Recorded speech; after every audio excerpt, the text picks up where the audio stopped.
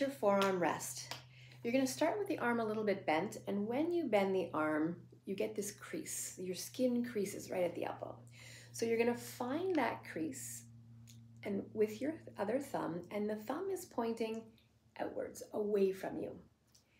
So you find that crease and you're going to go up towards your shoulder, 1/2 inch to 1 inch. Everyone's going to be a little bit different. For me, I'm almost going up, not at all. It's almost right there. And you're looking for a tender spot. It's pretty evident when you find it. You'll know it when you're on it. And you're not looking to come at it from the outside and pointing down to the floor. You're coming from your body, find that crease, and it's like I'm going on a diagonal from the crease towards the outside wall. So it's like you're getting underneath one muscle to get the one below it.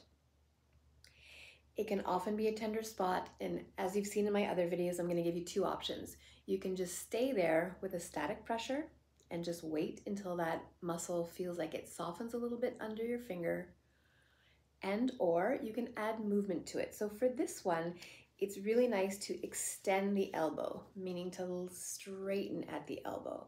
And the more I get straight, the more intense it feels under my thumb. In a good way for me, but you'll have to decide for yourself.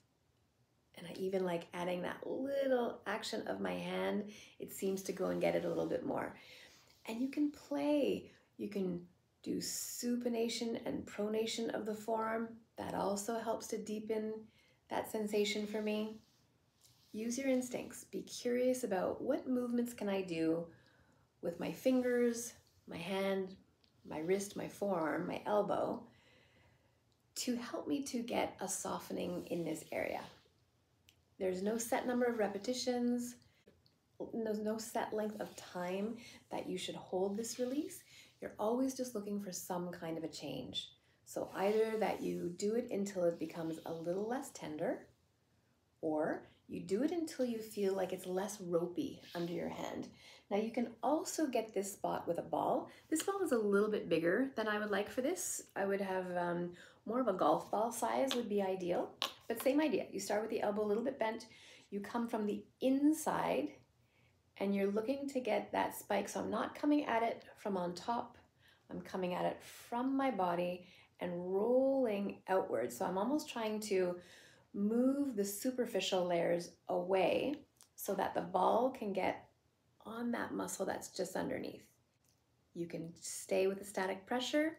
You could massage by rolling the ball or moving it front and back, up and down, and or you can hold that static pressure as you move the forearm, hand, fingers in whatever way helps you to get a better release. Always compare both sides when you're done. It's a great way of informing the nervous system that you've made a change, and I'll see you in the next video.